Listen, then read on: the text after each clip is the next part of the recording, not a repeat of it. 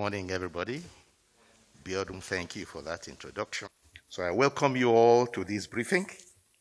I'm accompanied today by the Director General of the NAFDAC, National Agency for Food and Drug Administration and Control, Professor Adeyeye.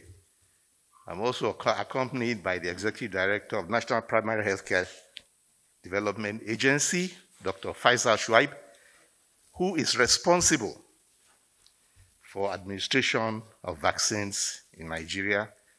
And joining us soon will also be the Director General of Nigeria Center for Disease Control, NCDC, Dr. Chikwe Ihekwazu. Now, I will just give you a brief background and overview of the situation. The Nigerian government responds to the COVID-19 pandemic, which was first reported, as we all know, on the 27th of February 2020. And our response you can put into four major categories. First is surveillance, which will include prevention of importation, case finding by testing for COVID-19 disease, and all in an attempt to prevent transmission within the country. The second is the treatment of confirmed cases and the observance of infection prevention and control measures. Third is how we administer vaccines to eligible population, and included in that will be the measures around confirming the kind of vaccines that we are using. And finally, very important, that in spite of all the anxiety about COVID-19, that we sustain other health services, that other health services in the country are not abandoned or left to fall between the cracks. Now, since the month of August this year, we began to see a rise in our COVID-19 cases. And that is when we officially declared that we are seeing the so-called third wave, the surge, which has been generally attributed to the Delta variant of the virus. With the background overview of the pandemic in Nigeria, as of 11th of August 2021, the government of Nigeria has confirmed just the following statistics, which by now maybe have changed a little bit, but I gave you the date that this comes from, that the total number of confirmed cases is 179,118. Active cases are 10,783. The number of discharged cases, 166,144. And sadly, the number of fatalities is 2,194. Further details will be provided by the operational leads when they begin to make their own presentation.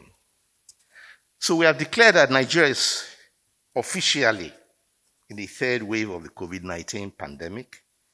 And as you know, it has already spread in many parts of the world, mostly in India, where it was first recognized, spread into Indonesia, Thailand, Burma, Bangladesh, and also many parts of Africa, including West Africa, where the spread has gone on from Senegal through Ghana, all around us.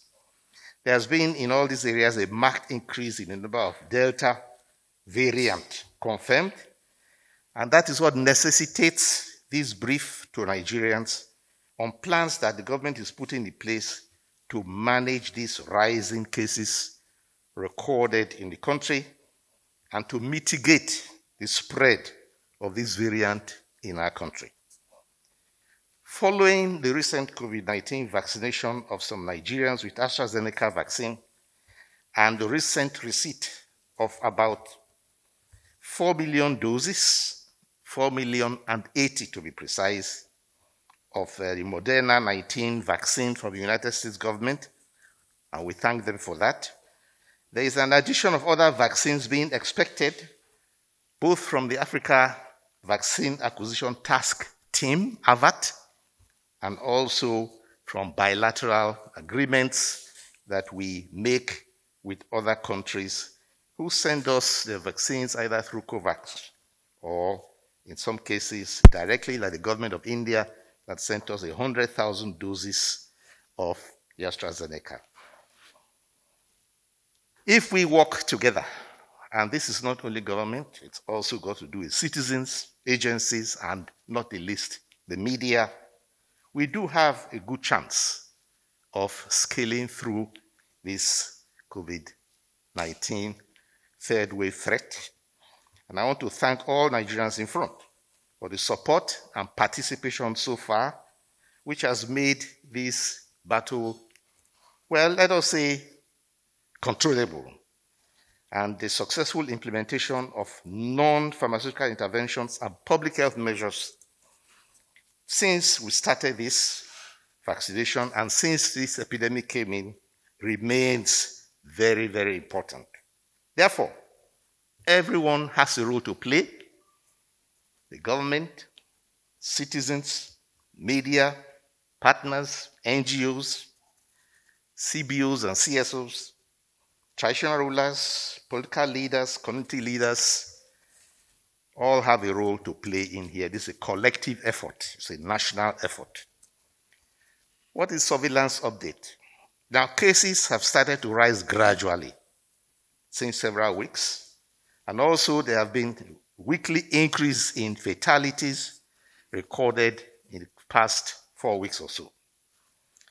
Currently, the states that have the highest contribution to the national caseload of COVID-19 are Lagos, Akwa Ibom, Rivers, Oyo, Ogun, Ekiti, and the FCT.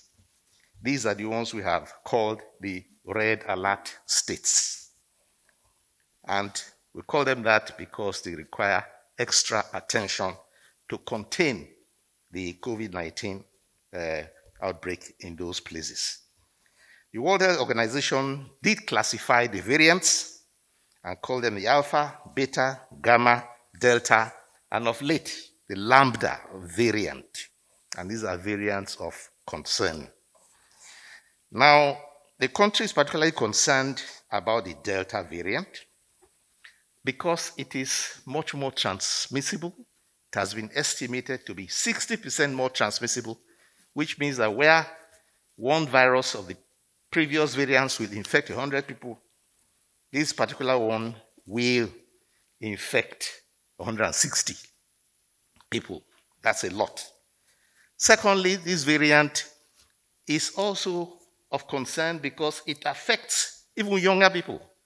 Before now, we did say that younger people would largely get away unscathed from the infection, and we pegged the vaccination from 18 years upwards. But this Delta variant attacks people, and remember we also did say that those who suffered most from the COVID-19 were those who had underlying ailments. But this variant seems to care less. It does not discriminate too much whether you have underlying ailments or not. And we have seen cases, even this morning, I saw on TV a 14-year-old who had been in coma and was just recovering from this disease. So those are the reasons why the concern about COVID Delta variant is very, very high. So the non-pharmaceutical interventions, that is to say the public health measures, are still extremely important because that is the main weapon we still have, and it works. It is something that we can rely on: wearing of masks, using sanitizers, social distancing, avoiding crowds, and also generally observing hygiene if you have a cough or a cold, and reporting when you do not feel well. You might hear me repeating this over and over again because it's critical. Now, until we have received and vaccinated enough people, and our target is 70% of our eligible population, we cannot begin to think of relaxing. Even countries who have done much higher vaccination, the US has, for example, vaccinated 61% of population fully, and the UK even higher. But they are still seeing a lot more cases, and they are panicking, just as we are, about the impact of the Delta variant in their countries. But one thing that is clear, and I can say that upfront also, is that for those who are vaccinated fully and they get infected with the variant, the Delta variant, have a much better chance of recovery. A less percentage of them will get into a hospital or into ICU, and fewer fatalities, so that the vaccination does help. And that is why all countries are prioritizing this vaccination, and we are doing that too. Now, what do we do about the points of entry? Now, points of entry are the pathways by which persons coming from outside enter our country. By air, there are 5 airports, and by land and by sea. Now, the competent public health authority is the Port Health Service of Nigeria, currently manning about five international airports, 9 seaports, and several land borders. COVID-19 came in by importation, by people who traveled into the country. Therefore, as we try to take control of the transmission in country, we also do not lose sight of the fact that even more can still be coming in. That is why this particular topic is very, very important. Following the confirmation of this third wave, Port Health Services has heightened surveillance at all points of entry, screening all passengers coming into the country from major points of entry. There are persons of interest from red countries. The red countries, again, those countries where there is particularly high occurrence and prevalence of this Delta variant. At the moment, they are India, Brazil, Turkey, and South Africa. And once they are identified as coming from these areas, they are taken into government-approved quarantine facilities and observed for a period of time.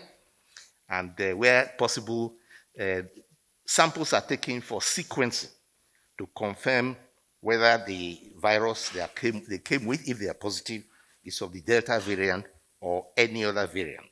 Now, we also do verification of the PCR results to detect fake results. There are some people who come into the country with fake PCR results, because before you come into Nigeria, you are supposed to have done a PCR test within 72 hours prior to that.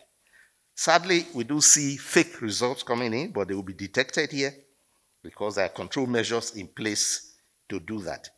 Violators and defaulters are immediately taken to quarantine facilities and handed over to security agencies for prosecution. The Port Health Service has also now commenced testing at land borders, doing rapid diagnostic tests, which we have instigated and are going to expand. They are presently going on in Seme and Idiroko. We are going to expand them in other areas. And within the first week when we started border control testing, we discovered 6 positive cases at the land border. One of them, who is not a citizen of our country, was returned, not allowed to enter. And the others were sent for further investigation and the measures that we take.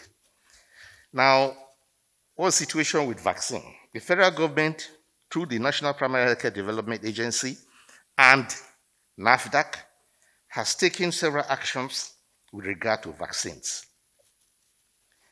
The target, as I said earlier, is to vaccinate 70% of Nigerians to get what we call herd immunity. That herd immunity means that the likelihood of transmission from one person to the other is grossly reduced. But to achieve that 70%, most Nigerians have to submit themselves to vaccination. And I can say here, you hear me say it again, that this vaccine is safe They have been tested. They have been taken by many persons. His Excellency, the President, the Vice President, Senate President, many traditional rulers, religious leaders, they have all taken this vaccine. So this vaccine hesitancy is uncalled for. This morning, again, I saw on TV a family that had been totally against vaccination. And they had said they will not take until their 14-year-old daughter came down so sick with COVID-19, had to be taken to intensive care, 14-year-old, mind you. Intensive care, and was just lucky to survive. And then that's when the family realized that this thing is real, and they all went to go and take the vaccination and urged their neighbors to take the vaccination. Now, we have received 4 million doses, 4,024,000 doses of AstraZeneca COVID-19 vaccine, with which we vaccinated just over 2 million citizens. And most of them, about 1.2 million, got complete doses, and about 600 or 700 got only partial doses, but we are expecting more to come so that they can get their second doses. Now, the vaccine exercise has been, for that particular tranche, has been successfully implemented in all states, and because the vaccine ran out, it ended around the 8th of July. We don't have any more vaccines. Now, getting vaccines at this time is extremely difficult because Nigeria does not produce any. In fact, Africa does not produce any except South Africa that manufactures Johnson & Johnson under license from a US company. So therefore, many countries producing vaccines have been reserving these vaccines for themselves. And a huge advocacy has gone on from the World Health Organization and many other organizations calling for equity in vaccine distribution. So we have just now begun to receive vaccines with the Moderna vaccine that just arrived, and we are expecting very soon doses of Johnson & Johnson, Pfizer, AstraZeneca in our country. So in addition to the 4,080,000 doses of Moderna vaccine from the United States government, which came through the COVAX facility, Nigeria has paid for 29,850,000 doses of Johnson & Johnson vaccine, working through the African Union facility that I spoke of earlier, the AVAT facility. This Johnson & Johnson vaccine is particularly useful because it's a single-shot vaccine, and it's useful, very useful for mobile populations. Those are itinerant workers who move from town to town. It is very useful for people who live in hard-to-reach areas, maybe villages in difficult places up on top of hills, inside the creeks, or in very lonely, deserted areas, places where it is difficult to get to. So you only need to go there once and give them the shot and save yourself a second journey in there. It's also good for nomadic populations who move from place to place, and you might not get a chance of getting them a second time. So we're expecting again another batch of 176,000 doses before the end of the week to begin that particular series of vaccines. The NPHCDA will give more information about that, but we also have information that Nigeria will have another 3.9 billion doses of AstraZeneca and about 3.577 doses of Pfizer through the COVAX facility within this month or at the beginning of next month. So we shall begin to have not only many vaccines, but also a variety of vaccines. And I can add here that 6 vaccines have been approved by NAFDAC. Without that approval, we do not use the vaccine. And the approval is very strict and also very well controlled. Now, the phase 2 of vaccination in all states plus FCT is scheduled to begin after, that's at the beginning of this month, that's from the 16th onward, while immediately the due diligence of NAFDAC has been carried out, and the vaccines are released for engagement. Remember that the Moderna we're using for the first time. Up till now, we have used AstraZeneca. And because the new vaccine, it's working in all the countries where it has been used. NAFDAC is doing all the due diligence to keep Nigeria away from any harm. And I also want to mention here at this point that because vaccines have become big business, there are many fake vaccines going around. There are people who are very busy manufacturing fake vaccines. There have been reports of whole provinces, not in Nigeria, whole provinces in other countries where they carried out vaccines in the whole province only to discover that what they were injecting was water. And criminals are also going around trying to sell vaccines to several unsuspecting countries. That's why Nigeria makes its own purchase, not from private sources. We get from the African Vaccine Acquisition Task Team, we get from COVAX, and we get from bilateral, which means from another government. And after getting those vaccines, we also do very stringent due diligence here by NAFDAC, and then they are properly stored, properly administered through NAFDAC and NPHCDA, so that Nigerians are protected. And we also do a lot of follow-up after vaccine to make sure that Nigerians are okay. Now, sensitization of Nigerians on the need to receive available vaccines is currently ongoing all over the country. And those who do not understand the urgency for vaccines need to be made to understand. And that is where the media play a very important role here. There are a lot of mischief makers, social media, who try to tell the opposite stories and give all sorts of contrary evidence that create confusion in the minds of people. And it's not only in Nigeria, it's many places in the world that this is going on. If you look at certain clips that are going around, false stories, disinformation and misinformation is going on. We need to counter that and encourage our people not to fear these vaccines. Is helpful and useful for all of us. Now, the challenges we have observed during the first phase of the vaccination included hesitancy, the global shortage of vaccines for vaccinating of eligible population, the recent detection of the Delta variant, which has given everybody cause for concern.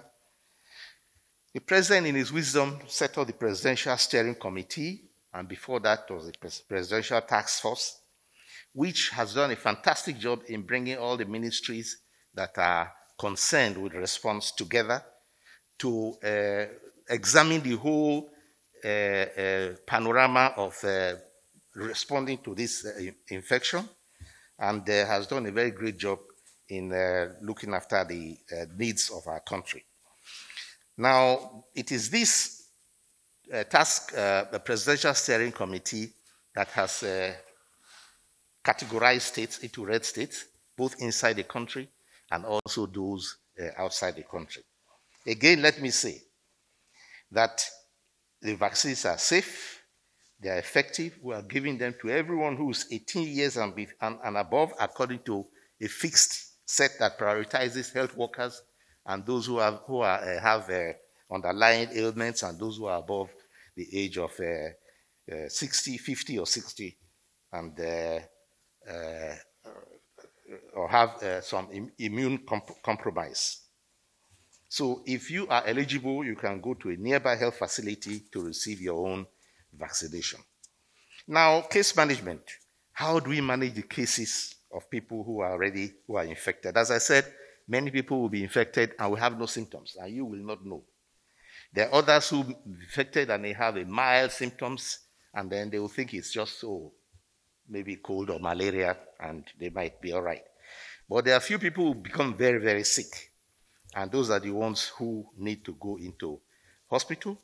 And the case management pillar plays a significant role in containment of COVID-19 pandemic by ensuring isolation and admission of symptomatic confirmed cases and coordinating the management of these cases to achieve good outcomes. We have about 125 functional isolation and treatment centers as I speak, and only 8% of them are occupied right now, which means that there's plenty of room if we do suffer a huge deluge of infections with serious symptoms. We give continuous supportive supervision to these centers. Many of them are run by the state, but a lot of them are also run in every of our teaching hospitals and FMC. And we enhance informed decisions for appropriate intervention.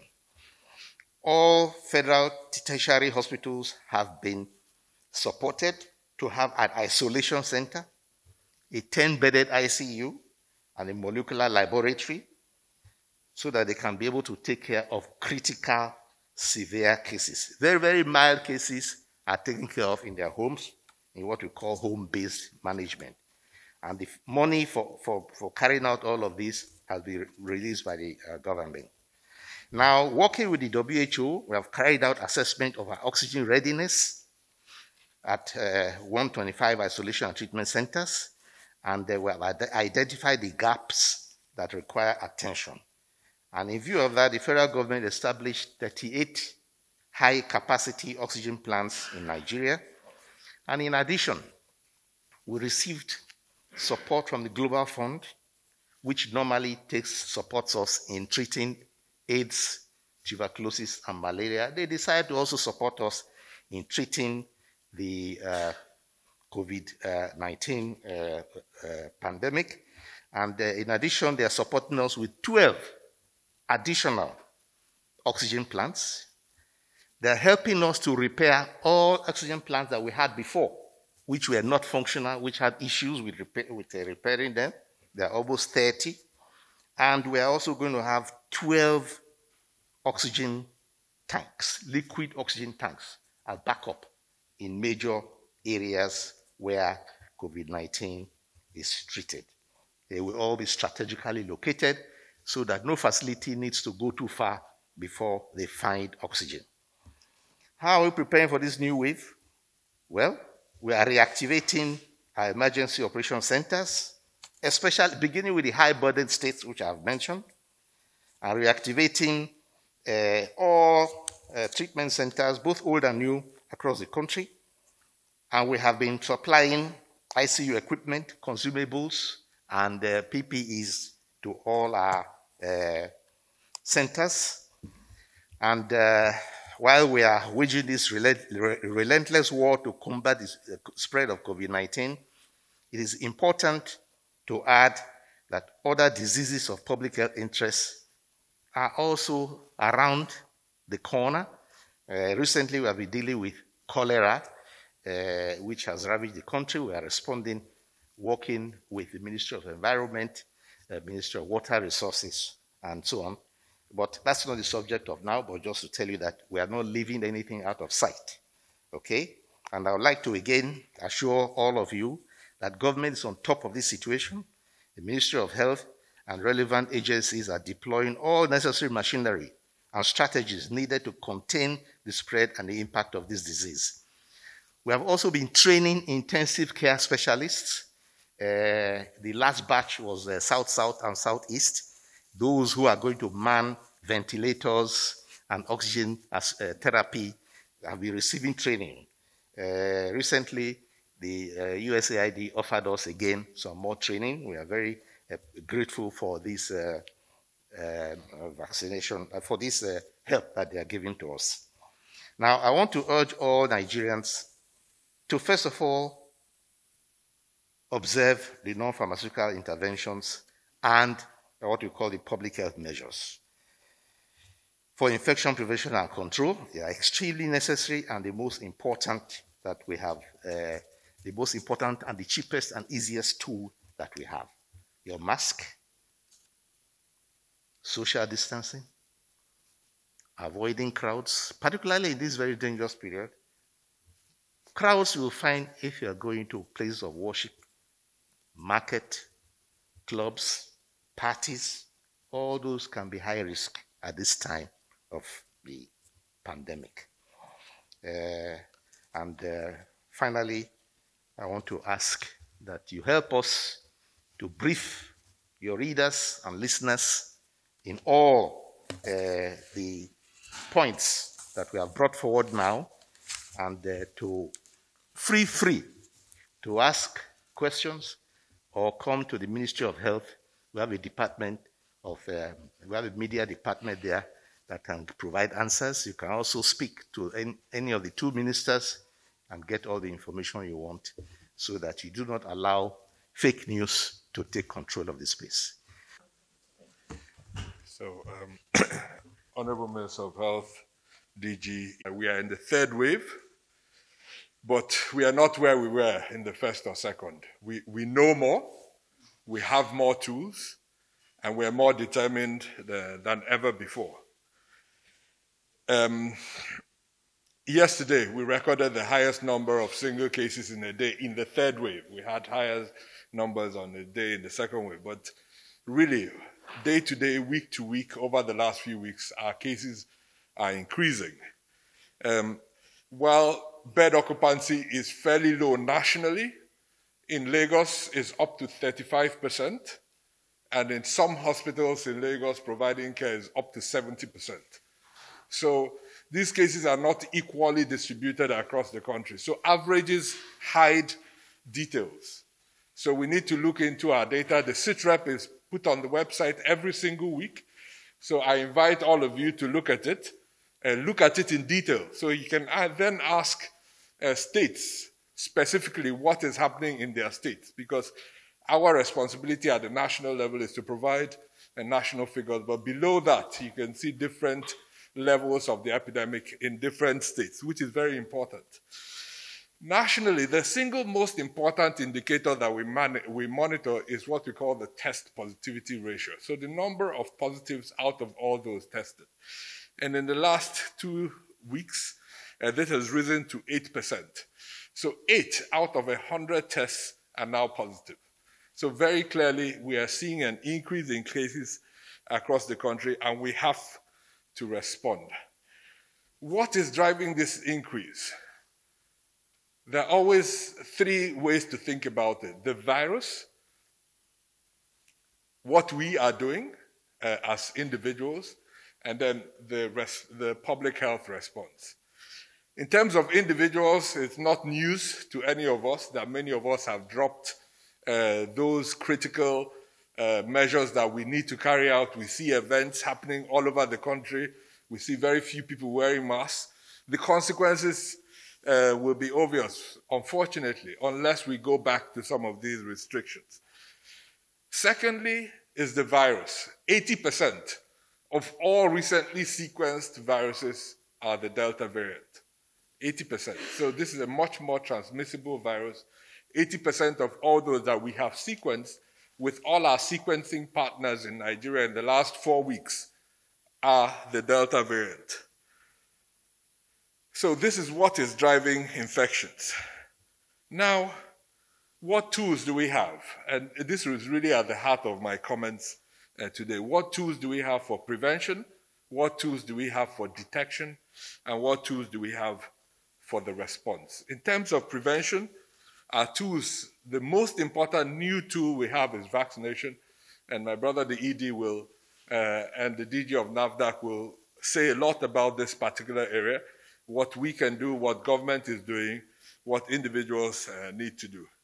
In terms of what we can do, again, to prevent, everyone in this room is wearing a mask. We need to consistently do this in every setup, wherever we are. It's not comfortable, but this is a price we have to pay. The alternative is much, much worse. So we have to continue doing what we can do in prevention and ask ourselves, what tools do we have? Secondly, what tools do we have in detection? We are definitely not where we were earlier. We have our warehouses are full of laboratory tests. We're supporting the states to use this. We're thinking of different methods to increase access through whatever program is already existing in the states.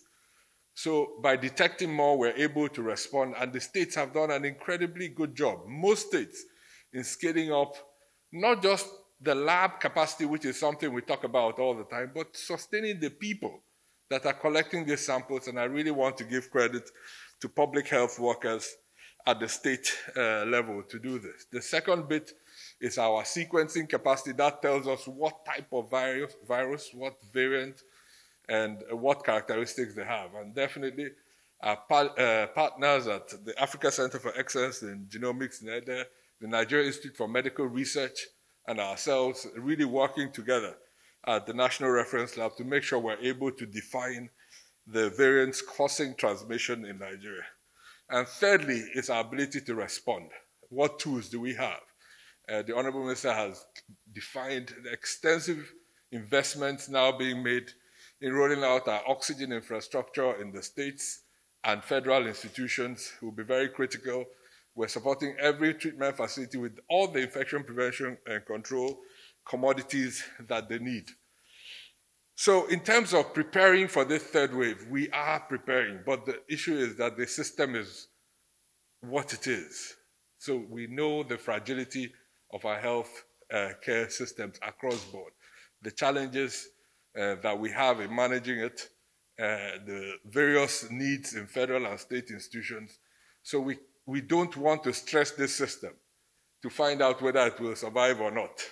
So the best tool we really have is really to focus on prevention so that our systems are not overwhelmed. So I'll pause on COVID there and really be open to any questions you might have on any aspect of the outbreak. Say two final words. One, on cholera, like the Honorable Minister has said. We must remind ourselves that as much as we focus on COVID, cholera is a disaster in Nigeria right now. We've lost more people from cholera this year than from COVID. It's unfortunate that the cadres of society that don't get a lot of attention. We have been appealing to everyone concerned, our state government, our healthcare workers, communities, to do what they need to do. In the short term, we're already in an outbreak, so there are certain things that we can't do now. But what we can do now is to insist on boiling our water as much as we can, do massive chlorination, buy local chlorine, and chlorinate the water we're using and use it to disinfect our tools, our utensils, and to try to prevent transmission at the moment. If you see anyone in your community practicing open defecation for whatever reason, look for some ways to manage that situation with whatever local tools you have. But in the longer term, all of us have a responsibility to really push for increased investment in wash infrastructure. What do I mean by wash infrastructure? Both among the rich and the poor, we are in trouble. We used to have water reticulation systems in our cities. Now, every middle-class household in Nigeria relies on a borehole. Boreholes have intrinsic challenges. The poor rely on water fetched from downstream when someone is defecating upstream into the same stream. So we need to educate our people. We need to encourage our state governments to invest in water distribution and really raise this with your support up the agenda in the press, in the media, among our politicians as we go into the next election cycle in Nigeria. So really, cholera is a massive problem. We have outbreaks in 22 of the 36+1 states in Nigeria have ongoing outbreaks right now. And we need to save those lives as much as we need to save the lives of people with COVID. And finally, you would have heard the announcement of a case of Marburg virus in Guinea. Marburg is a sister brother virus to the Ebola virus with all the potentials to cause spread and panic. Yesterday, we carried out a risk assessment at the Nigeria Center for Disease Control. We have an Ebola working group that's constantly on the alert, so we're putting together a plan. Right now, I can assure Nigerians we have the reagents to detect cases should they occur. Of course, our Port Health Services team has been on the alert since early this year and will continue to do that. But really to assure everyone that we're on top of this, we'll do what we need to do to be able to detect if we have a case and to respond if necessary. But for now, we continue to respond to the outbreaks we're dealing with day to day. So thank you very much. I look forward to your questions.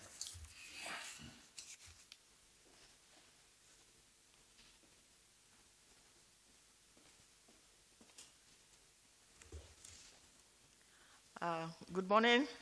In terms of the COVID pandemic and NAFDAC, I'm going to talk on 6 areas. First is the preparedness that NAFDAC has had, and then the review of the dossiers or the package for each vaccine as they come, and then approval of the dossiers. Then thirdly, the stringent review of the approved vaccines, meaning we review the dossiers, then when the vaccines come, we use stringent measures to ensure that what we read, what we assess, is what is coming into the country. Fourthly, once the vaccines arrive through our ports, Inspection Directorate, then we start we set up what is called traceability, and I will expand on that. Once primary health starts the distribution and delivery of the vaccines, we partner with them and we start doing safety monitoring. That is the 5th aspect of what I'm going to talk about. And the 6th aspect is continuous information sharing and sensitization about COVID, non-pharmaceutical means to prevent it, and of course, the safety monitoring, sensitization about it. I will be talking about all this. NAFDAC started this journey around April of 2020 in terms of preparedness, having tens and tens of meetings, workshops with different agencies across the world to prepare us, first to make us understand what is COVID-19 disease, and then the vaccines that will be coming in later. Meetings with WHO, with International Coalition of Medicine Regulatory Authorities, with African Union Smart Safety Surveillance, training of our staff. We launched Med Safety app October last year. It is a device, mobile device that can be used to record any side effect from any drug. But it came in on time, or it was timely when it arrived, that we started using it for COVID-19 vaccine in terms of side effects that a patient or a vaccinee may experience. Then we started training across the country. Our staff, we partnered, collaborated with MPHCDA, started training the disease specialists across the country how to use Med Safety app. Why is it so important? It is important to record any side effects, whether serious or non-serious, because what we were going to give is emergency use authorization. It is not full approval. Any drug that is given emergency use authorization has to be followed up carefully, to be monitored in what we call the phase 4. When a product is being developed, it goes through preclinical studies, and then goes through clinical studies, phases 1, 2, 3. What differentiates between phases 1, 2, 3 is the number of subjects or volunteers that are used. After passing phases 1, 2, 3, phase 4 is when it is now being used by a larger population. And in this case, all the vaccines have gone through phases 1, 2, 3, and when they now come to our country, we get into phase 4, although it's still emergency use or authorization, but we have to be very vigilant, and we trained ourselves, or we were trained, and trained others on how to be vigilant once the vaccines come in. Our first vaccine was Covishield, or AstraZeneca from India, and thank God we were well prepared for that. And because we dealt with the manufacturer personally, I dealt with the manufacturer in India to get the information that we needed. We were able to track and trace every vaccine, AstraZeneca vaccine, the 4 million that came into the country.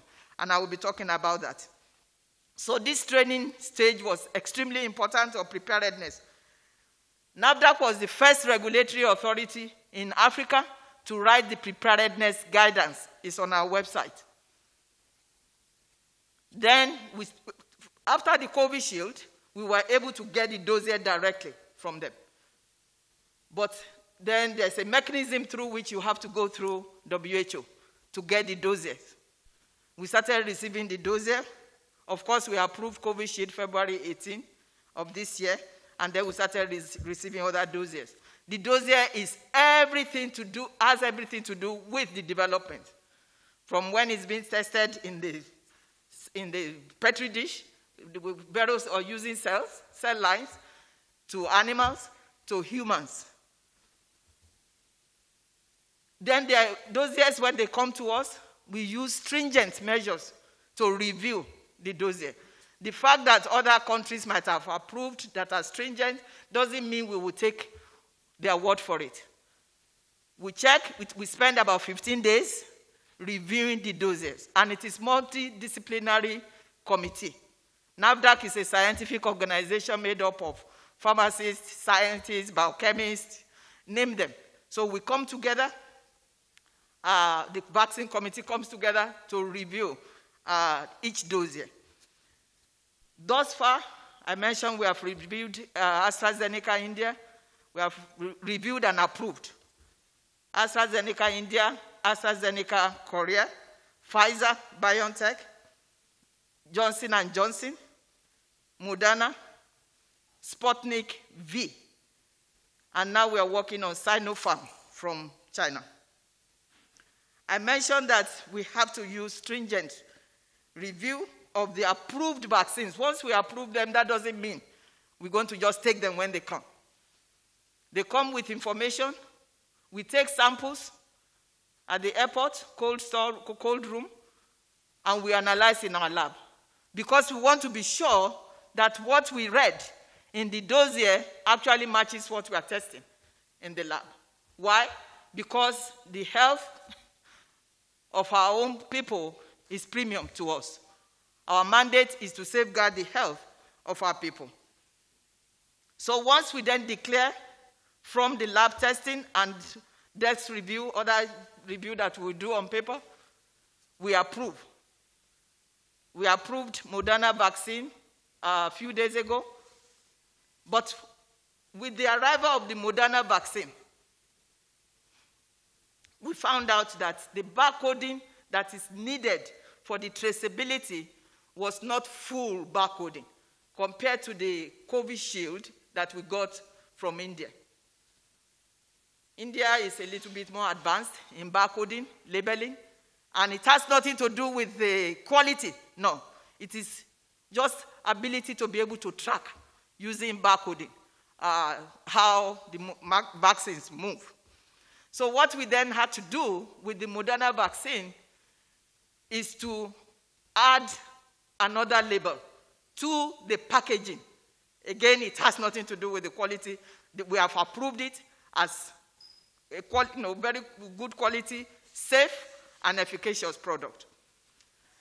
As we speak, about 30 of our staff are working to affix this secondary labeling that will make us, like we did for COVID shield, to track and trace every vaccine via or doses or whatever that will be administered in the country. For COVID shield, Nigeria is the first country to use the track and trace GS1-driven technology to track COVID-19 vaccine. We are the only country that has done that. And we were at a meeting with Oxford University where AstraZeneca was made last week, Monday, and they now call what we are doing the Abuja principles. We are building on that because why? Our motto now is customer focus, agency-driven and country-dedicated. We've got to project the image of this country positively, and NAFDAC works round the clock, especially with this COVID-19 pandemic. So, with the COVID Shield, we were able to use that technology to track and trace across 34 states and FCT. Because it's new, we weren't able to catch, I think the internet connectivity in 2 states weren't good enough for us to follow up the monitoring. But now we are ready, and we're going to follow up the distribution of Moderna vaccine. Why is this so important? Because of falsification. Substandard falsified medicines are flying all over, and we want to be sure that what we got is what the patient is going to be given. So this track and trace is to prevent falsification or to monitor the vaccines to make sure there is no infiltration. So that is the 4th point, traceability. I mentioned that. And for Moderna, we're going to do that. What is very interesting in what we did is that we use what is called GLN, or global location numbers, almost like what you use for GPS in your vehicle. So we were able to use, to have 440 locations in Nigeria that we allocated global location numbers to, so that if a vaccine is at location number 1, it is tracked. And it is different from the one that is location number 420 or whatever. So very good things are coming out of this pandemic as far as the regulatory system is concerned. Now that primary health is delivering the vaccine, we get into action in terms of pharmacovigilance. One of our core mandates is pharmacovigilance and post-marketing surveillance. We didn't do this alone. We collaborated with primary health, and we took this also continental to African Union Smart Safety Surveillance. And when I mentioned to them that we are working with primary health in order to ensure that the delivery of the vaccine will be optimum, the 4 countries that are in the steering committee, NAFDAC, or Nigeria, Ghana, Ethiopia, and South Africa, WHO told them, use Nigerian format, working with the primary health to ensure effective delivery of the vaccines. So a lot of things going on for us as a country. But it is not just that. I want to bring in what the government has done. Because of the neglect of the health sector for decades, the government realized that they have to capacitate the health sector, and NAFDAC is one of them. So the government gave some money to redo our vaccine lab. We are doing that as we speak. It was approved about 2-3 weeks ago by FEC, at FEC rather. So it is not just now, it is what will be sustainable or what we're going to be sustaining in the future. So coming back to safety monitoring, I mentioned that we have trained people across the country. We have 2 pharmacovigilance officers per state, working with primary health and using Med Safety Hub to catch any side effects. We've been very successful. We have over 12,000 reports of different side effects, and we now have to collect all this and put in a database called VigiBase, which is operated by WHO. So why is this so important? I mentioned that there's a continuous sharing of information by all regulatory agencies across the world. We meet every other week. So that whatever package insert came with the vaccine or the leaflet insert, that the thing that you pull out and start reading, may be modified. For example, AstraZeneca package insert has been modified because of the report that we regulators make globally. So that if there is headache that was observed that was not there before, then they put headache, just to protect the public.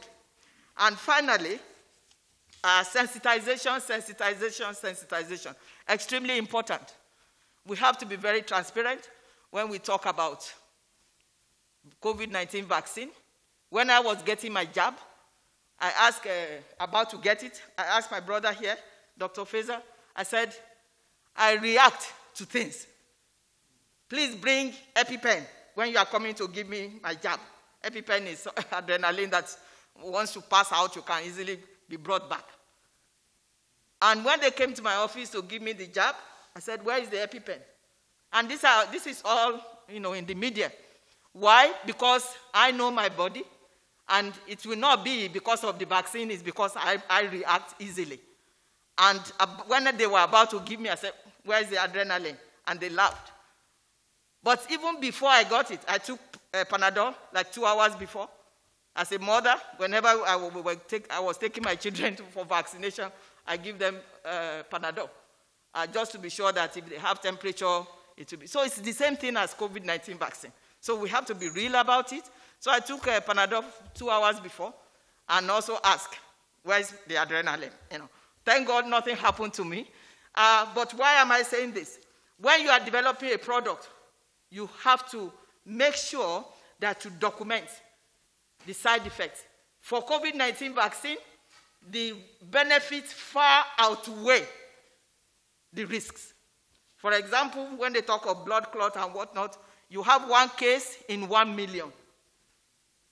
That is statistically insignificant. To the person that had it, it is significant. Because without any side effect, there will never be any drug developed. So, the reason for collating all these side effects is to make sure that we get everything right, dotted the I's, and cross the T's. So, sensitization is very important. We've been doing that using Med Safety app. It's a 5-minute video every week on NTA or TVC. We're going to go back now that we're getting the second rollout. So I want to assure Nigeria that anything that goes through NAFDAC and come to primary health is safe for our people. Does it mean that people will not have a few side effects here and there? They will. But I got mine, and I'm smiling. Thank you very much. God bless. Your Excellency, the Honorable Minister of Health has covered quite a large part of what we're doing around the deployment of vaccines. And my sister, Professor Adeye, has also eloquently covered parts of the issues around how we're collaborating to make sure that we track and trace all vaccines to the sub-national level so that we are very clear about where our vaccines are, and to ensure that once we finish the process of vaccination, that we withdraw all the vials so that criminals will not get a hold of the vials and put in materials that may be harmful to our bodies. So we are very, very concerned about the news of fake vaccines occurring in other countries. Working together with NAFDAC and the Federal Minister of Health, we want to assure Nigerians that we're doing everything by the books to make sure that doesn't happen. Let me once again express our profound appreciation to all Nigerians and indeed friends of Nigeria for the support that we received during the first phase of the strategic rollout of the vaccination. Later today, we're going to be receiving about 176,000 doses of the Johnson & Johnson vaccine that arrived yesterday. So today we'll do a sort of a formal review of the vaccines and then the cold chain equipment that are available to ensure that these vaccines maintain their potency.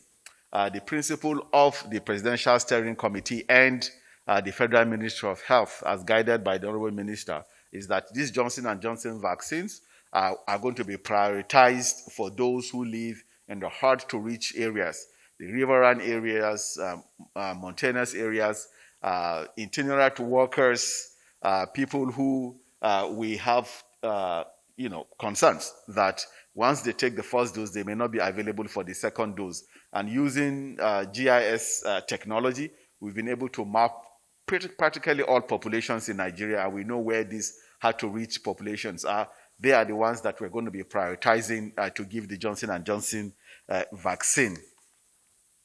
Now, in terms of the media reports around why we've delayed the rollout of the vaccine, Professor Adeye has mentioned it, but I want to assure Nigerians that we're on track to flag off the next phase of the COVID-19 vaccine rollout next week, Monday.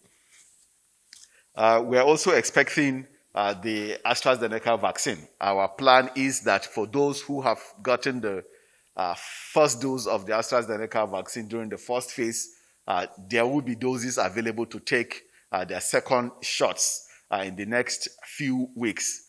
Please make sure that you take the AstraZeneca vaccine if that is what you took for the first dose. If you took first dose as AstraZeneca, please take the second dose as AstraZeneca.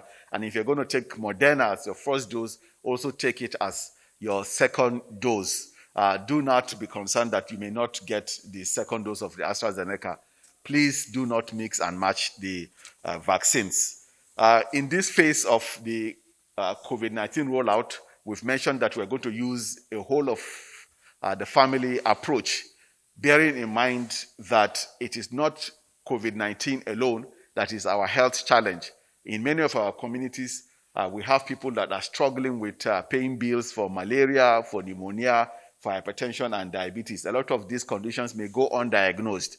Now that we're going into the communities with the COVID-19 vaccines, we're going to use the opportunity to also do screening for some of these non-communicable diseases, for malnutrition among our children. We're going to also provide routine immunization vaccines to our children so that we not only optimize the opportunity, but we save on costs and also send a very clear signal that the federal government, the state government from at every level cares about the health of Nigerians.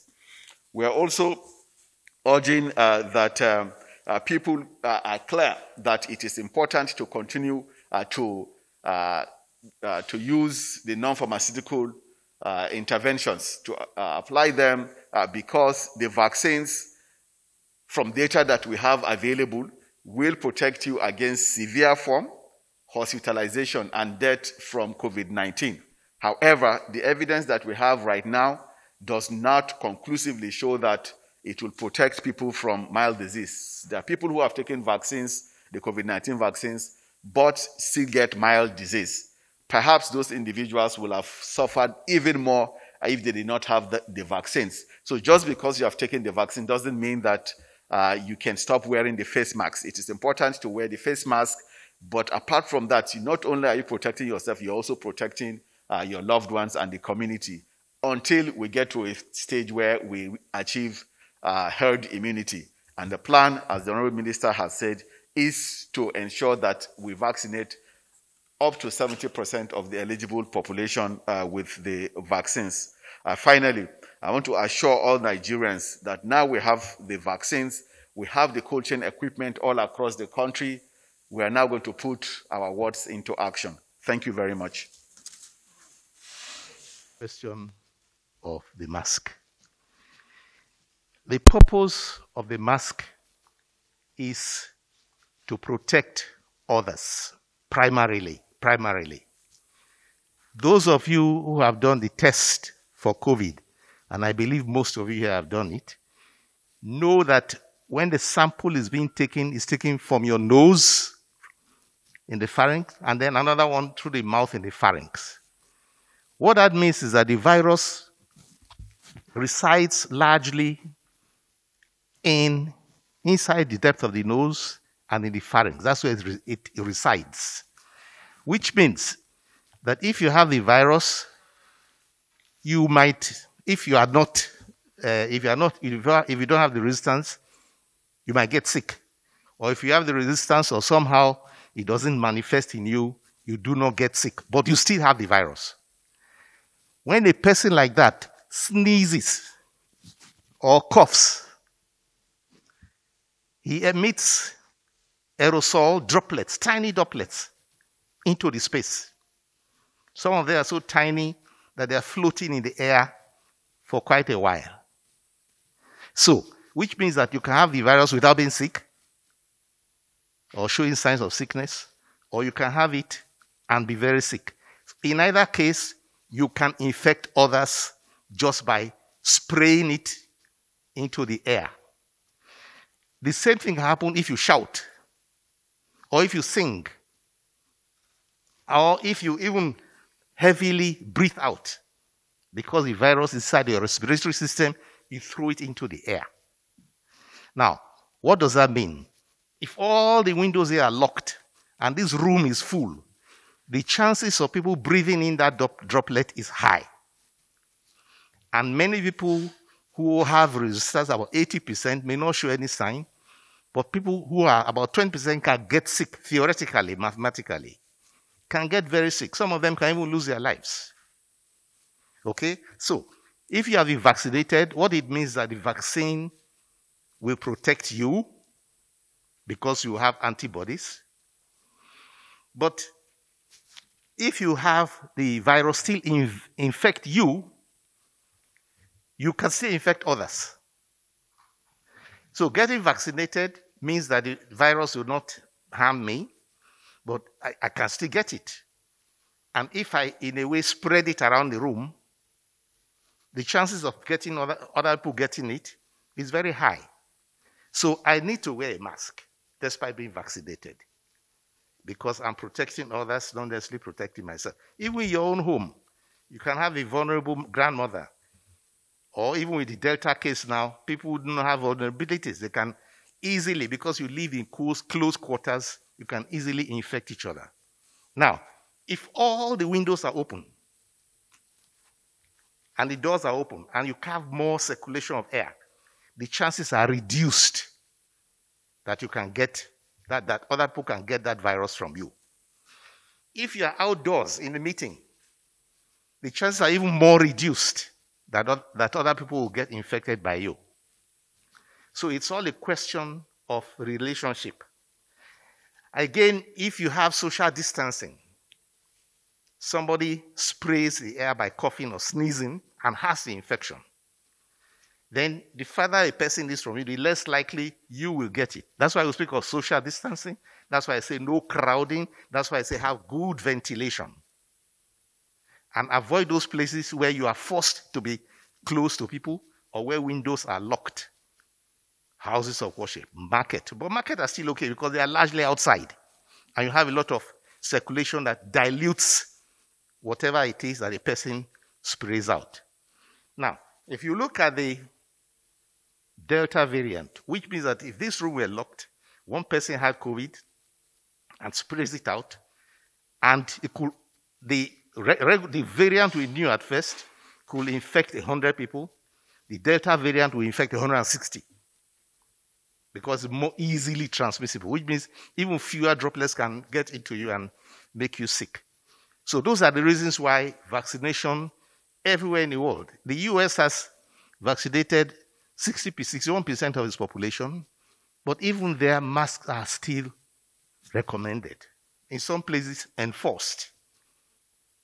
And in other countries where they have done even 70%, they tell you to wear your mask because you protect everybody else.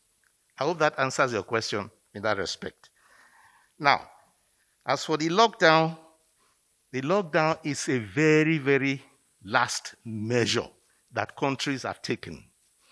Because that lockdown stifles economic activity, it restricts your own freedom and your business. Both corporate business, both government business, both private business are all affected. So a lockdown is not something you do easily. And where you have to do, and of course, when we had that lockdown, we were all compelled to have that lockdown at the beginning. We learned a lot of lessons. You know, at that time, government provided palliatives to release the impact of it. If you couldn't go to market, if you couldn't do your business.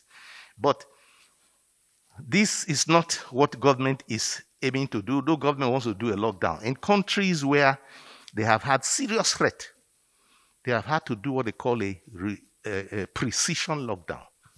You know, in UK, in fact, just Israel the other day announced that they are doing some lockdown. But it's no more a generalized lockdown, but precision of certain areas. So many countries do what they call precision lockdown so that it's not everybody that will be affected, only certain areas to avoid too much damage to economy, to social life.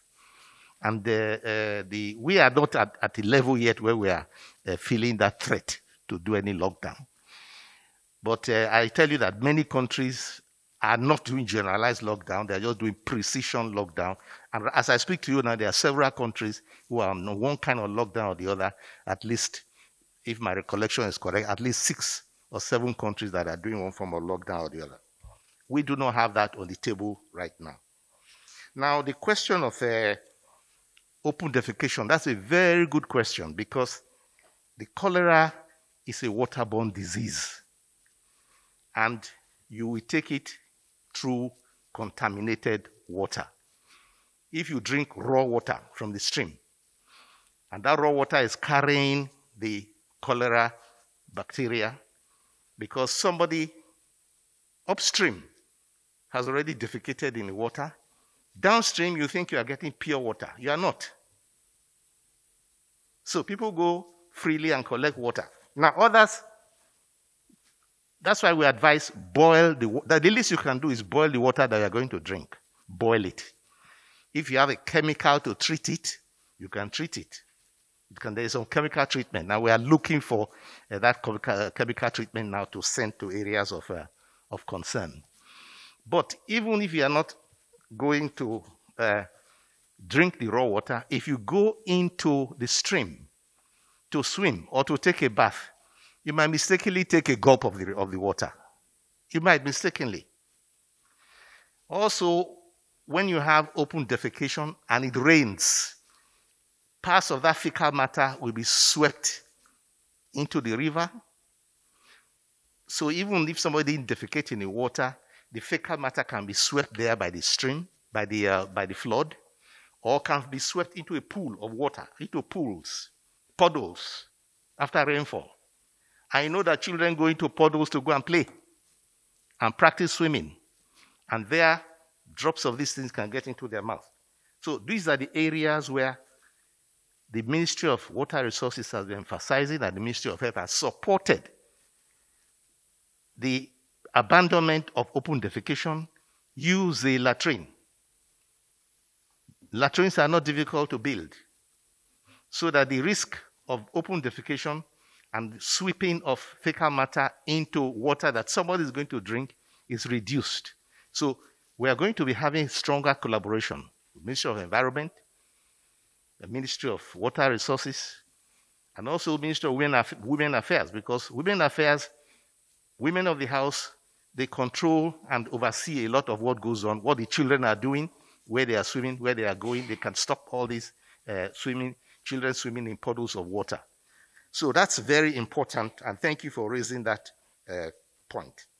Now, with the question of the strike, we have said openly that this is not a good time for doctors to go on strike. We're having a strike for the 3rd time this year, and that is not good. We have appealed to them. We have been having long meetings with the young doctors to tell them that, look, we have a certain responsibility to our country. Every country who has difficult situation at this time should understand that the responsibility is for all of us. If you have any problem, any grudges, let's talk about it. If we can't solve it now, let's continue talking until we find a solution, but don't drop work. I think Nigeria is probably the only country in the world today where doctors are dropping work in the middle of a threat to the whole country. So that's why we have advised them. There has been no threat. Nobody threatened anything. It's just an appeal. All of us are doctors. All of us went through the same residency. We're saying this is not the time. Let's go on talking about it. Do not put people's lives at risk. That's what the Minister of Labour has been saying. That's what the Minister of Health has been saying. Nobody has threatened anybody with anything. Yeah, but that's a standard thing. That's International Labour Organization, ILO, recommendation that if you didn't work, then why will you take... Your salary comes from taxpayers' money. So if you didn't work, why should you go and be saying you should be paid? Because if that is so, you can be encouraged to stay home for 6 months, and your salary is running from public funds, from taxpayers' money, and you have not given the community any service. So that no work, no pay is not just a government regulation. It's recommended, it's specifically stated in ILO regulations, International Labour Organization, that if you do not work, if you have not given any service, you can't expect remuneration, because you can't go to the market and buy something for nothing. You must put down something. You must put down work. You can't go to the market and take goods without paying. So if you work, you'll be paid. And we are strongly in support of government meeting its obligations to pay what is agreed. We have said that we shall push for that. You know, working with the Salaries and Wages Commission, the Accountant General's office, the head of service, we are working to support that, including paying all the insurance dues. But we cannot say, against what the ILO says, pay people who didn't go to work. I mean, I think before God and man, that you can defend that position. But there is no question of threat. These young doctors, they are professionally, not just professionally, they are young people who we need to also mentor and treat well to the best of all our capacity here. So the threat is not the strike is not what we want now. We would like to, again, use this platform to ask doctors to return to work. Let us negotiate. We can do that among us. We support, there are many areas we support them. The Ministry of Health supports them. But part of the problem we have is that some of the grudges that they have, or let us say the demands they have, are with state government. They're not with federal government. So if the state government has not paid some people's salary, why go on nationwide strike? We say, if you want to talk to that state, we shall even support you and appeal to the state. Among the 12 original demands that they made, 7 were state-related. They're not federal. Federal government, Ministry of Health can't do that. We can't compel a state to pay you a certain salary that you want. But the ones that are concerning us at federal level, many of them are not even exactly the Ministry of Health either. But we support them in those ways. But strike is not a good tool to use, and especially when the health of the country is threatened. When people even come out and volunteer in other countries to work, that is not the time to withdraw your own service. And I think, again, we'll continue to appeal to young doctors not to use strike as a tool, especially at a time of national need. That will not rest well on your conscience. Then the question of the percentage of people vaccinated, I think the NPACDA will answer that. About vaccines rejected by Brazil, NAFDAC will answer that. How you can get your second dose in time, NAFDAC will answer that. And the question of, again, the lockdown, wearing of masks, NCDC can also contribute to that. Thank you. I'll hand over to immediately to my left, and then from there on. Rejecting Sputnik vaccine. Actually, Brazil rejected at the beginning. Brazil has taken Sputnik back, but they're at the same time doing clinical trials on it. But Sputnik is being used by over 70 countries in the world, and Sputnik V has gotten approval by WHO. Sputnik Light, that is a second type of vaccine, is yet to get approval. What we gave approval, what NAFDAC gave approval to, is Sputnik V. And we started working with Gamaleya Research Institute that developed Sputnik since January. There are 3 mechanisms that we use to approve vaccine: reliance, recognition, and full review. We gave full review to Sputnik V vaccine. That is why it lasted 6 months, because we kept going back and forth, make them, provide this information and so on. So at the point when we approved, we had peace of mind. I had peace that yes, we can approve it. Like I said, there is no vaccine that doesn't have side effects. But we also gave Sputnik V approval a conditional approval, that the company will partner with us in the country to first of all do a small vaccination program and do a cohort event monitoring to ensure that the vaccine, the dose is fine.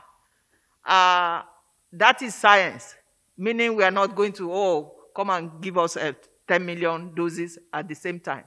But this is just to ensure that the dose is going to be fine. But Sputnik V is a safe, it's a quality medicine, safe, efficacious.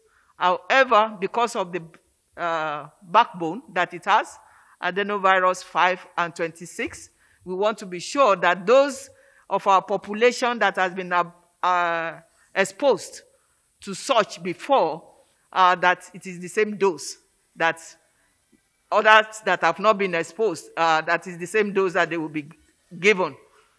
So we approved it based on science. It is all science driven. Thank you very much. Total, the percentage of Nigerians that have been vaccinated so far is 2.3% of eligible Nigerians. And then I want to draw a demarcation, clarity between what you said, 70% of the population, and what we're targeting. We're targeting 70% of eligible Nigerians. Those are two different concepts, right? Because the only people who are eligible for the vaccine are those that are 18% and above. Those are the people that we're targeting, okay, with the vaccine. And what we have said from the beginning is that we plan to vaccinate this population, about 112 million Nigerians, within a span of 2 years, starting from when we rolled out the vaccine. And this is still dependent on the availability of vaccines, right? So if, for example, we go through a long stretch without vaccines, right, that means we cannot be vaccinating, and you cannot count that as among the 2 years that we've provided. We've done the math, we've done the modeling, and we feel that we'll be able to vaccinate within a span of 2 years, okay? So it doesn't mean that we're going to end 2021, 2022, okay? Then Tony asked about, for those who have already gotten the AstraZeneca vaccine, how do we ensure? Are we sure that, we're going to get the second dose? And what will happen if we're unable to secure the doses of the vaccines? We're in very close collaboration with our partners, and we take the science very seriously. For those who have gotten the first dose of the AstraZeneca, they will definitely get their second doses within the time frame that we've provided. Even as we speak, we expect that in the next few days, we will get additional doses of AstraZeneca. I think we have communicated this in the last couple of days. But even beyond these doses that we're getting in the next few days, we expect that before the end of August, we will be getting up to 3.9 million doses of AstraZeneca vaccine. So that is going to cover for the about 1.1 million Nigerians that we're expecting will get the second dose of the AstraZeneca. So we take this very, very seriously, and we're not concerned that we will not have the vaccines to cover those that have already gotten their first shots. Thank you. The COVID restrictions are different from a national lockdown. The COVID restrictions in the COVID regulations that was signed off by Mr. President have never been relaxed. So please look at those restrictions and let us hold ourselves accountable to living within those restrictions. Those regulations, those restrictions that are contained in the COVID regulations that went through the processes signed off by Mr. President have never been relaxed, which is completely different from national lockdowns, like the Honorable Minister said. That's an extreme measure. We hope never to get there, except it's absolutely necessary. But that's really not where we are at the moment. So I think we can manage if we implement just what is still in place, which regulates wearing masks, mass gatherings, all the things that we talk about every day. Thank you. Now, although the resident doctors have gone on strike, and as I said before, we are appealing to them not to use this very vulnerable period when the country is facing, you can call it a war. It's a wartime. When we are facing a dangerous virus variant. For those of you who have been very keenly following international news, you know the havoc that Delta variant did in India. I don't know how many of you are watching. And what it has done or is doing in Indonesia, Thailand, and other countries. That is a time, especially when you know that we haven't got the requisite vaccinated people's interest covered. We have only about, 1 or 2% of Nigerians, eligible Nigerians vaccinated. So we are really facing something like a war against microbe. When you face a war, that's not the time for soldiers to say they are not going to fight. So it's a moral question. I'm telling the young people that this is not the time. When everybody else is rising to defend their country, you say you are going on strike. Whatever it is, the reason, some of them just, some of them don't look so just, some of them easily can be solved, others are not easily solved. It's not the time to say we are going on strike. We are with you. We are also your professional colleagues. We've been through residency. We know where you stand. It's a national call for us to come up in arms. Let us work together, solve this problem, save lives. We don't want to see here what happened in India, where they lost over 400,000 lives due to COVID-19, Delta strain. We don't want that.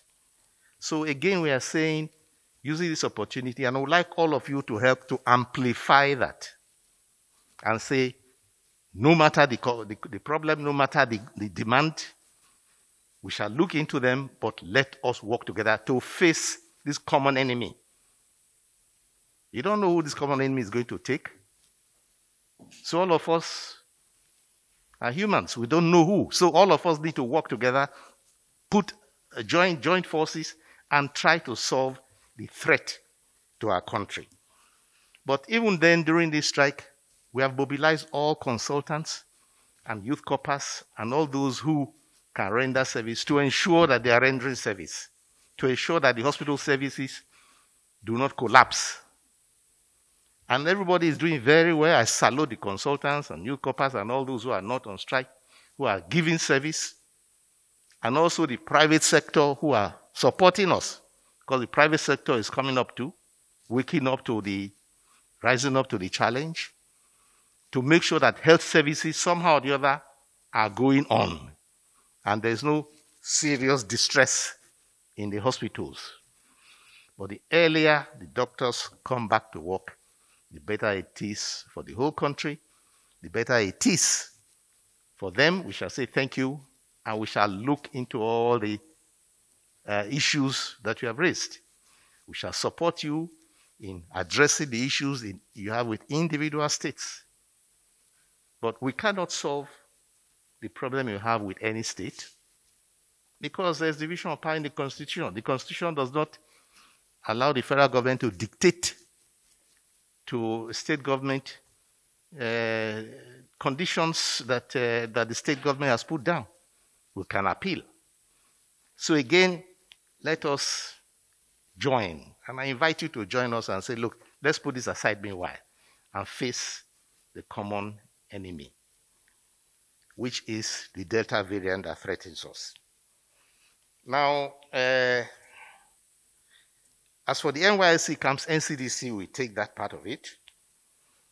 And somebody has said that other tools are not working. What shall we do? Well, first of all, put down your strike.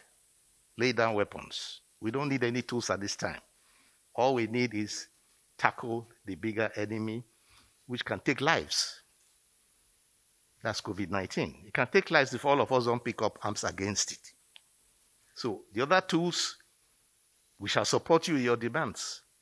If it is state, or if it is any of the organs that are responsible for payment of your allowances, whether it's Accountant General, as I've said, or wages, a lot of checks have been given out, compensation for life insurance for those who lost their lives, given out. A large number of them have been given out. So many of these things have already been met because they said that they were not paid for life insurance for those who lost their lives, which is quite clear. But that is being done to a large extent. So once there's response already coming to the questions you raised, and mind you, this slow response was coming from the insurance companies. So we'll be able to urge them to fast track their own side of the agreement. And they have brought out checks which the Permanent Secretary, Ministry of Health, has already delivered to the doctors.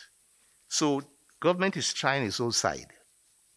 But let us not bring out such tools at this time. That's my appeal for that again. As for the self-test kits, well, I will also allow Dr. Ewekwazu to answer that question. The vaccination acceptance, this is something that is just evolving. As you know, countries who have already done 60-70% of their own vaccination, fearing that anybody can bring their own vaccination and their own infection into their country, are beginning to talk about what they call the green pass, that will allow people to come in. Well, we have thought that it's not very fair because since vaccines became available, the distribution globally was not equitable. Some people had more and were able to vaccinate their citizens. Some countries hoarded so much vaccines that they could vaccinate their countries even 4 times over.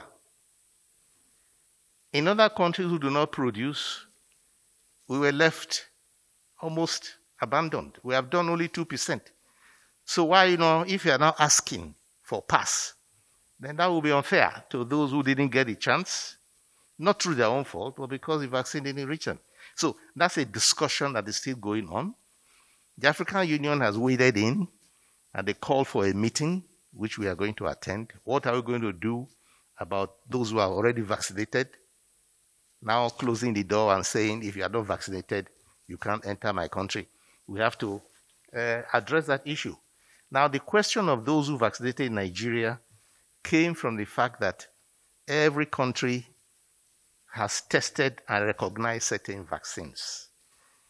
NAFDAC, for example, up till now has tested and given approval, or rather authorization, for 6 vaccines.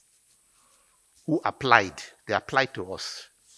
What had happened was that in some European countries, they were not using the Serum Institute of India made AstraZeneca vaccine that we used. And because we were not using that, they had not tested it, and it was not on their list of approved vaccines. Now, it doesn't mean that vaccine is bad. It just means that they haven't tested, they haven't given the authorization for it. So anybody who took that vaccine, for them, was not acceptable, let's say. But that has been resolved. We have been told that now they recognize that version. It's the same AstraZeneca. But the point is that if it's made in South Korea or made in India, each one has to be individually authorized, even though they are the same vaccine. They had not tested or authorized the Indian type, but right now that problem is down. They have recognized that vaccine. But that's the only one we have used so far. We're only going to start using the Moderna within the next few days. And the African Union wants to have a whole of Africa, because this problem we are talking about now affects the whole of Africa, not only Nigeria. So we're going to discuss that and come up with a common African response to that new concept of issuing green pass to people. Now, question, how many Delta variants? Also NCDC. There was a question about buying vaccines, correct? Okay. What was the question again in detail?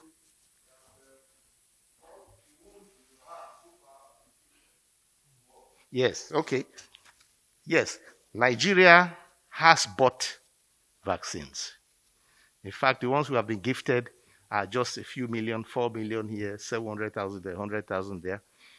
Nigeria has bought 29 million, nearly 30 million, little bit short of 30 million, 29,850,000 Johnson & Johnson vaccine, the single shot vaccine. And at the time we bought it, it was $10 a shot. The price has dropped to $7.50. And we bought it from African Vaccine Acquisition Tax Team through the African Union. First deal, taking the whole of Africa approach. Now that the price has dropped, we are going to get even more than that because the balance will be used to purchase even more, and we shall get nearly 40 million doses paid for by the Nigerian government, federal government. It's $7.50 per dose now. It was $10 when we first started, but the price came down, and then that means we get more than we had actually originally booked. So that will boost our vaccine stock, and that tells you clearly that majority of vaccines going to be used in Nigeria is procured by government. It's not just a gift. Well, first of all, I will tell you that the transaction is not directly with the producer. It's going with the Afrexim Bank. Afrexim Bank pays for the vaccines, and all countries now deal with the Afrexim Bank, which is based in Cairo. That's the arrangement that has been made by AVAT. The AVAT is an instrument that is serving the whole of Africa approach, since many of our usual friends and partners in Europe didn't come to our aid. The Africans got together to the African Union and formed the African Vaccine Task Team, chaired by the President of South Africa, and taking care of the needs of African countries. Even those who cannot immediately mobilize the money will not be left, will not be abandoned. The Afrexim Bank will pay for the vaccines, and then you now pay to the Afrexim Bank according to the arrangement you make. If you have the cash to pay at once, you do that. If you don't have the cash, you have a payment plan. But you will not be abandoned. That is what they call the whole of Africa approach. This is new, and I think that's a very, very good thing to take care of ourselves. And it is the same AVAT team that is now pushing for vaccine manufacturing capability in Africa, for which Nigeria is also bidding to be a vaccine manufacturing center. When are you expecting the vaccine? The what? The manufacturing? The manufacturing is a process. It takes a long time. Apart from building the factory, you also have to get a license from those who are manufacturing, who transfer the technology. Some countries have said that they are willing to drop their intellectual property rights because if somebody manufactured it, he has to give you the technology and you cannot use it. You can't steal it and use because you are breaking the patency law. But that's a process that's going on, and we have been promised support by Nigerians in good standing. We are having another meeting on Sunday to continue to prepare our case. And the government there's a company where the government has 49% interest, which we are going to, which we are supporting to be our candidate to produce the vaccine, not only for Nigeria, but for Africa. So that process is going very well to put us into that category. But this is a whole of Africa approach, which is very helpful for that. So that also answers the question of when the vaccines will be available. We can't say exactly when yet, because it depends on very many other factors, on negotiating intellectual property rights, the capital for it. We're hoping that some money will be appropriated and put down for it, for down payment, so that, but we have the manpower here. We have a company in which government has 49% with the private sector, so it meets all the conditions. And besides, Nigeria is the greatest market for such a vaccine. So we hope that we'll get that support, international support, to start producing. But the date of starting depends on factors that are beyond control for now. So I think that is all for my side. I'll allow the heads of agencies to do justice to the questions that were posed to them. Safety of the vaccines for pregnant or expectant mothers. We go with the science. In Israel, US, a lot of pregnant women have been given the vaccines, and they have concluded that it is safe, or they are safe to use depending on the type of vaccine that you have. However, that will be between the pregnant mother, woman, and their doctor. Their doctor must advise them, but from all that we can see from literature or from publications, scientific publications, pregnant women in the US especially have been given a very significant number, and they have not reported any undue serious side effects. In fact, that's encouraged Pfizer to step down the age for their own vaccine to 12. So now they are getting, vaccinating, 12-year-old and above, and they are going to even step it further down to 6 months because they've seen that for pregnant women, their babies, as far as we know, had no side effects. So that will be the only response that I can give. Thank you.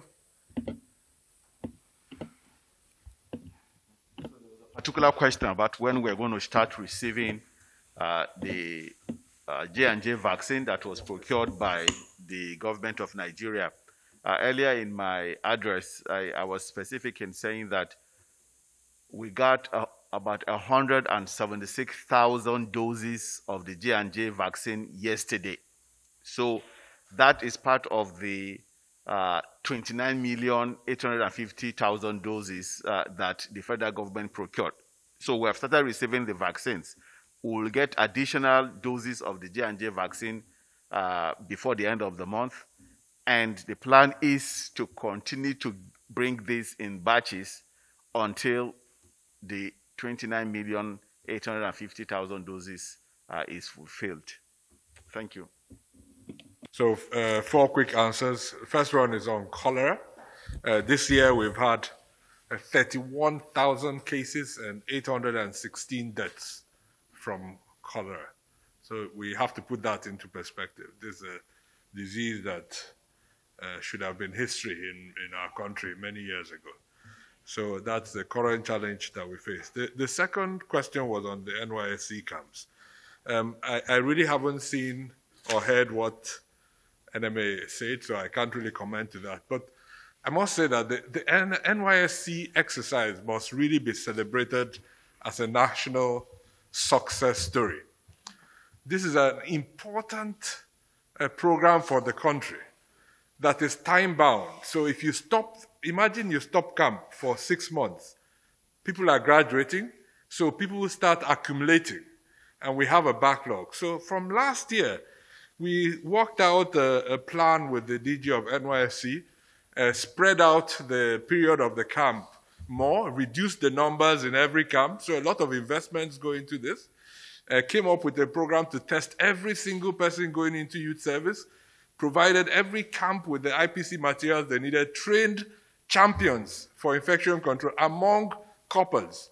So I think this is a fantastic intervention by several federal government and state partners, because the state governments have been involved in every state where this has been carried out, which has enabled, despite this pandemic, for us to continue carrying out this important program for the country.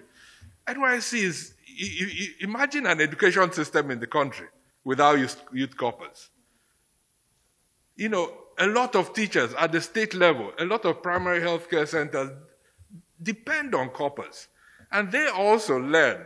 So once you stop this program, there are consequences that are way beyond what is normally understandable to be the consequence. So we have to really encourage the collaborators that have made this possible for us to continue. Yes, there will always be a few bottlenecks here and there, but we mustn't stop this important program for the country. The third question was on self-test kits. You know, I think we have to be realistic in terms of what we compare ourselves to. There's no country in Africa or in Southeast Asia that is using self-test kits at the moment, because the kits are not the problem. It depends on an educated population. To do that test yourself, you need to really understand, read directions in detail, do the test, take it to the post office, post it. It will be received in a lab. They do the test, post it back to you. So there are several factors that are required to make a system like this work that we are still in the process of developing. We are not yet fully there. So we have to do what we're able to do. What we have, however, done is make sure that we are now taking the RDT testing kits to all levels of the health sector, including primary healthcare. So we're working with our colleagues in MPHCDA and all the other programs delivering healthcare at the primary healthcare level, wherever there's competence to do whatever test, whether it's pregnancy test, HIV test, it's a similar process to do the RDT. So we're taking it down to the lowest level of healthcare provision in the country to make it more accessible. The final question for me was on sequencing. So remember, we're not sequencing all viruses, all positives, right? We cannot do that. It's a very complex process. So we always take a number of them and sequence. So far, we've done 76. We found 76 Delta variants out of those sequenced, but the most important indicator to count is what I mentioned, that 80% of those sequenced recently in the last 3 weeks are the Delta variant, which is a fairly representative sample to most cases in the country apart from Lagos. We are not yet sequencing enough from Lagos. We're working with them very closely to get more positives to sequence, but at least we're fairly confident that what is driving the increase in cases in Nigeria right now is partly the non-adherence to the public health measures, but secondly, the emergence of the Delta variant as the dominant variant in Nigeria, which is the same as what is happening in many other countries in the world. Thank you.